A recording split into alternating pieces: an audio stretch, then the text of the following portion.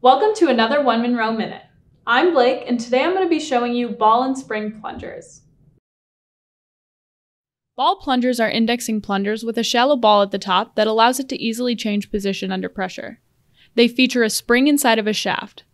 The shaft has exterior threading on the sides and a drive recess on the bottom, which allows it to be driven into components. Like ball plungers, spring plungers consist of a spring-enclosed shaft with exterior threading. They're used for many of the same indexing and positioning applications. Spring plungers, however, feature a nose instead of a ball. The nose on spring plungers is longer and narrower than a ball. When exposed to a force, the spring will compress, becoming shorter, and the ball or nose will recede into the shaft. Once the force has been removed, the spring will revert to its original size and shape while pushing the ball back out of the shaft. The outside of ball and spring plungers can be made from steel, stainless steel, or plastic, while the ball or nose is composed of steel, stainless steel, plastic, or ceramic. The spring is made of stainless steel. When considering your application's load capacity, it's important to know that spring plungers are made for heavier loads, while ball plungers are made for lighter loads.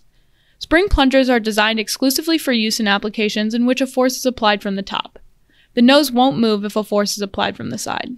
Ball plungers can handle force applied from the top and the side.